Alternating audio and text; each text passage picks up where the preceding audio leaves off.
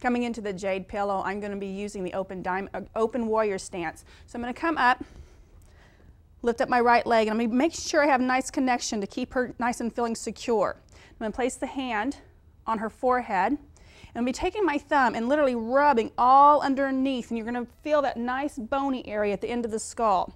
So place the thumb, find that spot, the transition from the skull to the neck, and then I literally start rubbing around. Now you're not using the tip of your thumb or where the crease is. It's right there where the thumbprint is.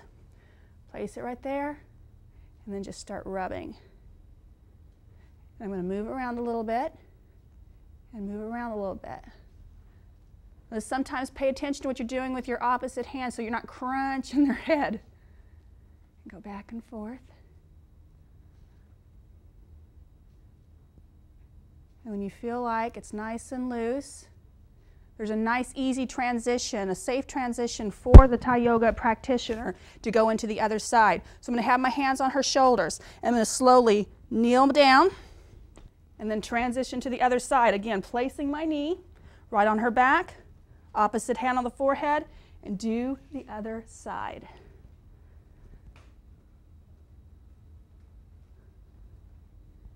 Almost from underneath the ear